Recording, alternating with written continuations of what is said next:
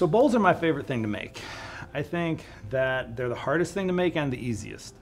It's really easy to make something that is a bowl-shaped object, but not actually a bowl. So I'm gonna show you two different ways to make bowls. We'll make bowls from a single ball of clay, and then we'll make bowls off the hump, which is making many small bowls off of a larger piece of clay. So first, we're gonna get our clay centered, just like we would any other time.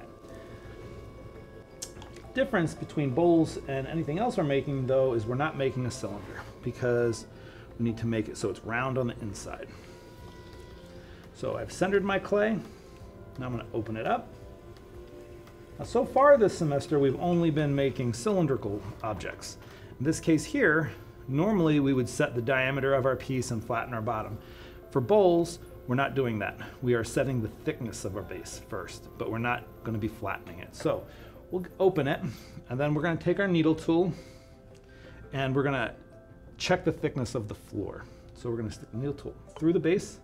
We're going to then rest our finger up against it, and that will tell us how thick that is. That's a little bit thick. It's always good to err on the side a little bit too thick initially, and then set it down to the depth that you want.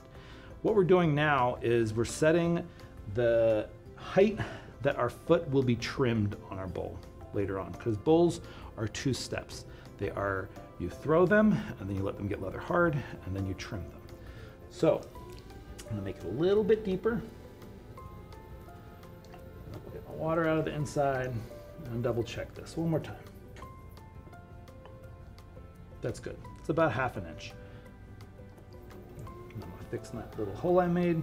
It's like it didn't happen. Now, for pulling, depending on the angle at which you want your bowl, you're going to lean your head at the angle you want. If you want it to be a little bit taller, you'll sit up above it. If you want it to be a shallow bowl, then you'll lean down a little bit more.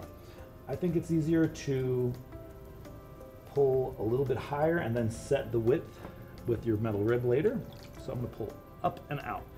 Notice I started with my left hand resting on the inside all the way at the bottom, and then my right hand on the outside, I'm pushing hard all the way at the bottom, the base of the piece.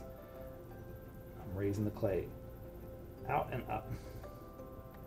I haven't really looked at the outside yet. I'm not worried about the outside. The outside will happen when I trim my piece. Things that you don't want to do. Don't pull your base too thin. I'm going to show you what not to do here. If you have an indentation like this, I call this the ring of shame. So don't leave that there. That means you pulled your base too thin, and it's almost for sure going to crack when it dries. So you're going to go over that ring of shame with your smooth metal rib. You're going to start with the rib on the inside, your left hand on the outside, and you're going to press down right on that ring of shame and get rid of it. Your mission here is if you were to have a marble and you were to drop that on the inside of your bowl, it should roll back and forth without any interruptions. So take your time making your inside nice.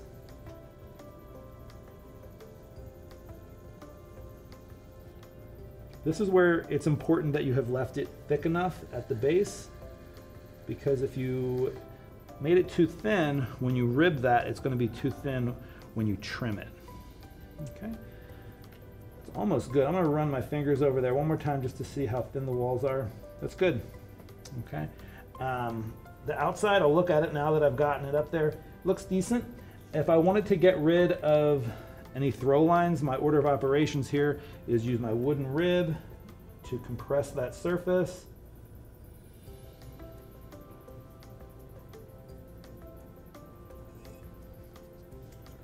On the outside, and then I'm going to go over the inside one more time just to make sure it's nice and smooth.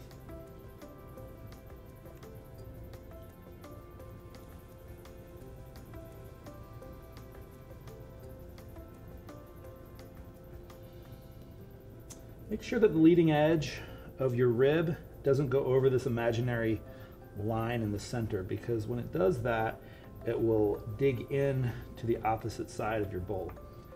Now, if you're thinking about small bowls like this, if you were to maybe drink the last bit of milk out of a bowl of cereal or whatever, you may want to treat your bowl like you would a mug and thin that edge. I'm also a realist. I'm going to use this and throw it in my dishwasher, so I'm not going to make my rim too thin. That's a nice middle of the road thickness. If I was going to make a vegetable bowl or something larger, I would fatten that up a bit, but for small bowls like this, this is a fine width rim. Give yourself an undercut. There should be no water on the inside because you've been ribbing that inside. If you did leave water in the inside, make sure you get that out at this point. And there you go. You're gonna take your wire, pass your wire under the bottom, dry your hands off.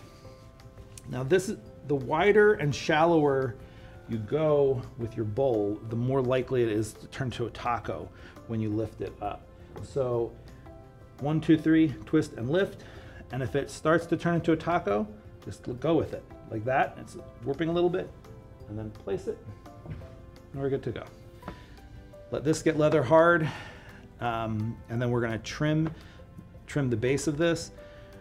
For trimming, we want it to be a little beyond leather hard. So the rim may have started to change color and approach bone dry, but you want it to at least be leather hard, because if you try to trim it too early, you're gonna trim through the bottom of your piece. We're gonna throw a bowl off the hump now.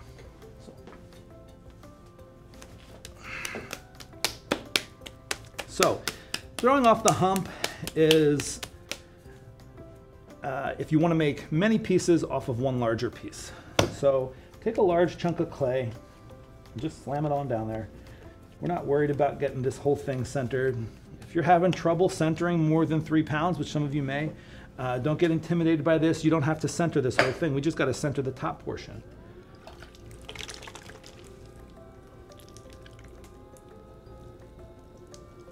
Okay.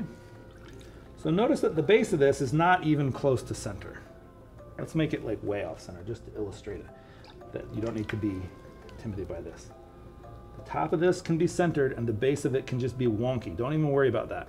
Of course, you don't want to generally do that, but just to illustrate a point. Okay, so now I'm gonna go a little quicker on this because you already saw how to make a bowl.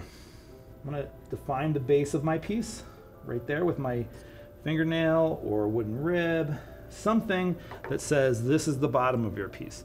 If we're talking about problems that occur with throwing off the hump, is you don't have a bottom on your piece and you go through the base of it. So give yourself a visual line that says this is the bottom of my piece.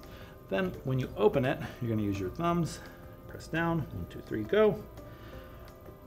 And you wanna look at the base where the inside of your piece has been opened and where you've drawn your line, and make sure you don't go beyond that because you will cut through the bottom of your piece later. And then you just make a bowl like you would before. This is how I normally throw bowls, is off the hump. I don't usually do one at a time like I just did. I think this is faster.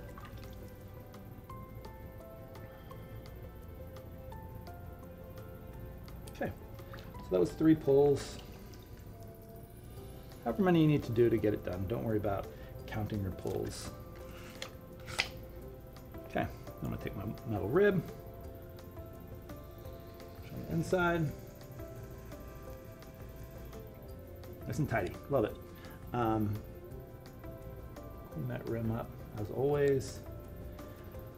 Now this is the next step, is where most people don't like, and that is cutting it off.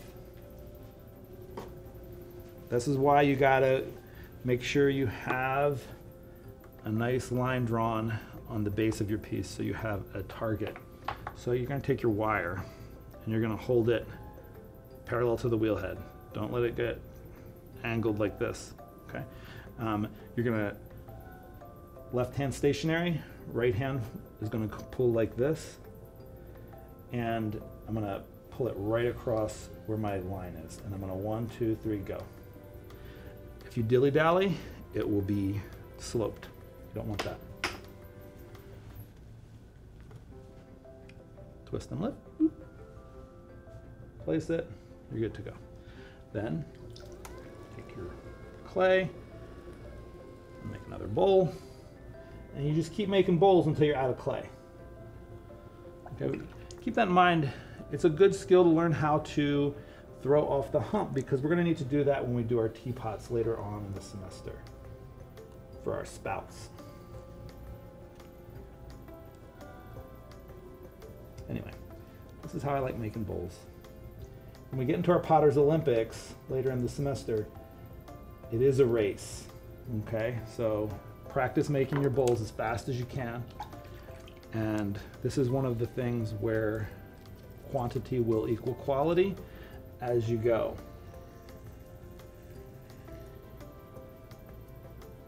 All right, so that's throwing bowls off the hump, and in a couple hours we'll be trimming them.